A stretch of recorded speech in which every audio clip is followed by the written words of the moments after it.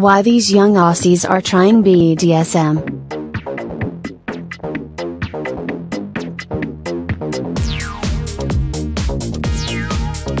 You mean like a BDSM thing?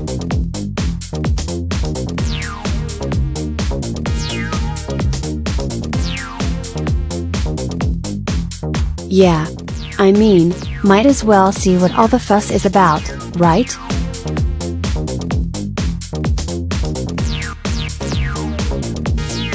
Dom is kink vernacular for the dominant role in a BDSM encounter, or scene.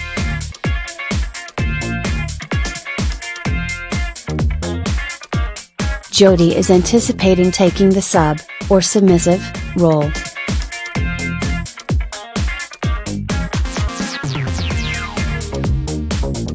And it's this, not the fact that my friend wants to try BDSM, which stokes my intrigue. Jodi is a loud, self-possessed clothing label owner and landlord.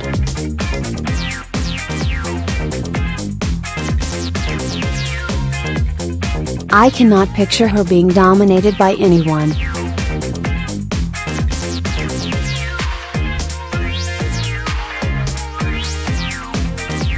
She will later inform me that she switched to the dom role and has found a sweet sub to be her manservant.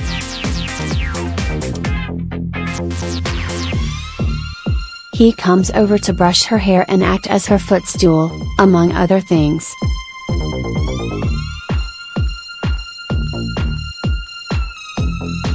If you had told me I'd be having this conversation a few years ago, I would have been scandalized.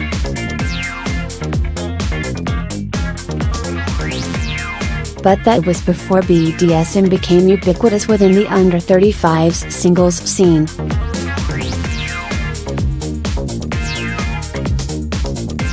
As Jodi puts it, it's not good enough to be normal anymore.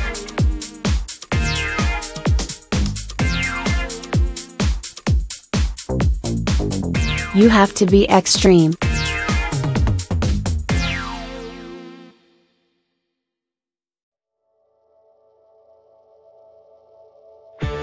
The catalyst for the change? There's the obvious, 50 Shades may be roundly mocked within the BDSM community. But its role in eviscerating the taboo which once shrouded kink is irrefutable.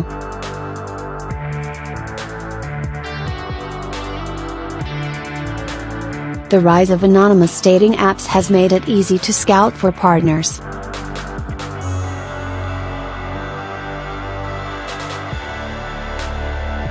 While social media sites like FitLife, the Facebook of BDSM, allow young kinksters to communicate online.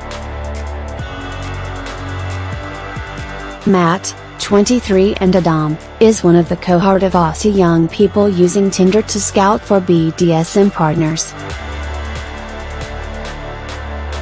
He hasn't encountered a lot of experienced female subs, but there are lots of younger girls who have thought about it or dabbled. And they're happy to have me guide them through the experience.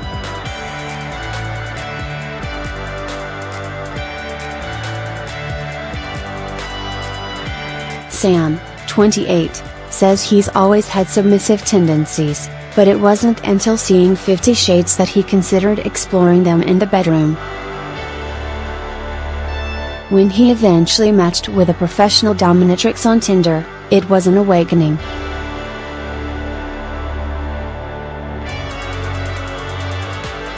I've always wanted to serve women, but I didn't have an opportunity to do that in my everyday life without it seeming creepy.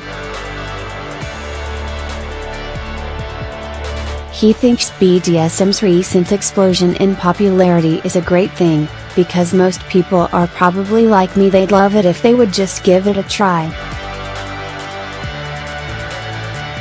Henry, 25, has always known he finds domination sexy.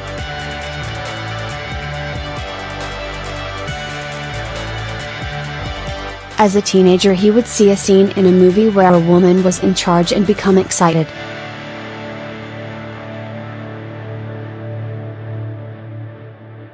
He tells me about his first experience as a sub. I met a very experienced female dom through a friend, and she trained me on slave duty. I lived with her and was under her control 24/7. I was only allowed to go out to go to uni. I loved the idea that it was totally up to her if she wanted to punish or reward me for my behavior.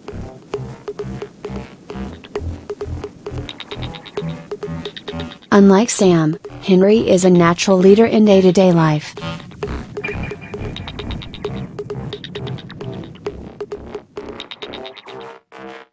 What turns me on is the release, the total ceding of control to someone else.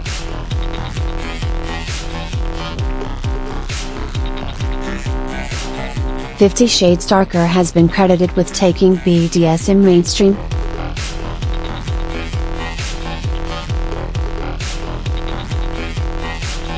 I ask him if he thinks the recent influx of BDSM newbies is a good thing.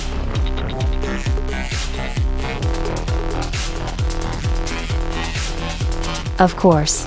I find all of my partners on Tinder," he chuckles.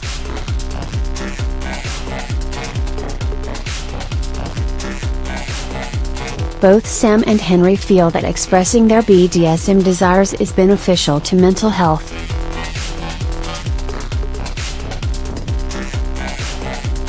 And they could be right.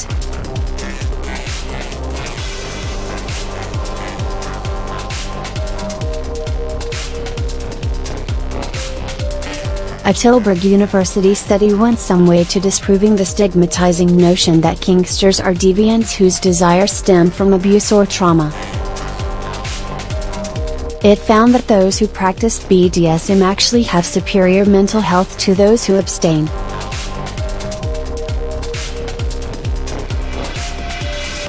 I asked Sarah, 27, who has just started experimenting with submitting to her boyfriend, what she feels is behind the recent rise in popularity. "I think the embracing of feminism and the anti-slut shaming movement has a lot to do with it.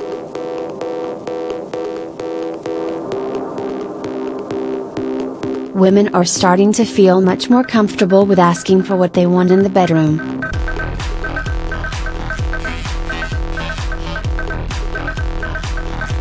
The notion that if a woman enjoys wild sex, she must be a slut, is finally dying out.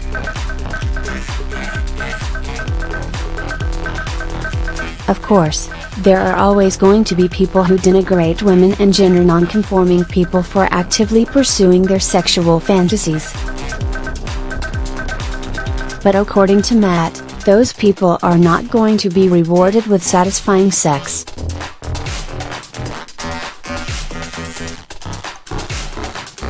Matt says that sometimes people assume that because he's a dom, he is going to be forceful or coercive in the bedroom. It's actually the exact opposite.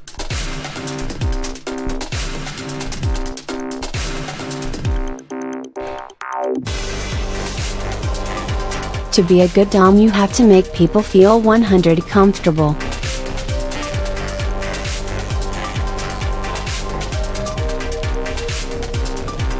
Otherwise, how can they relax and enjoy giving up control to you? I always make sure we discuss exactly what my sub does and doesn't want to do beforehand.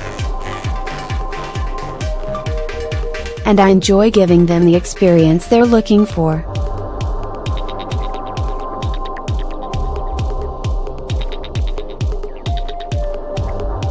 Every one of the people I talk to stress the need for clear boundaries and rules to be set out before any scene, including the nominating of a safe word.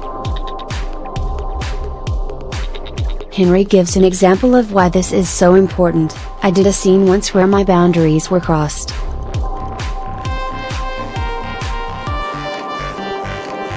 I was playing the cuckold, and the dominatrix brought out 2 other subs that I didn't know would be participating.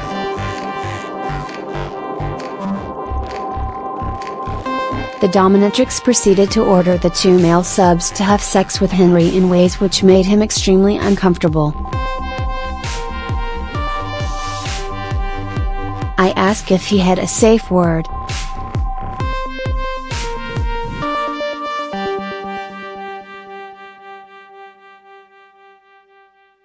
I did, but I was hesitant to use it.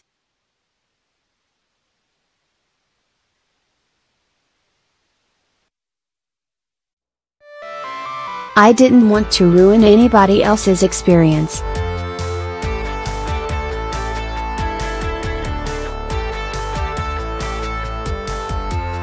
In the end, Henry says he was able to relax into the scene, but his experience illustrates one of the potential issues with young people simply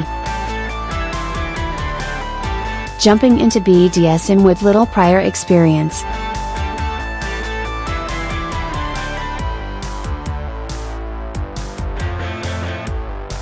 Matt explains, BDSM can be very hardcore, so it's extremely important that all parties are comfortable with what's about to go on. That means a lot of negotiating beforehand.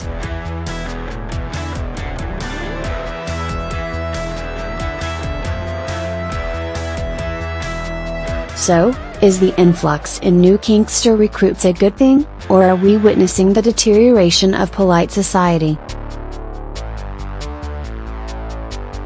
Of course it's a good thing, quips Jodi.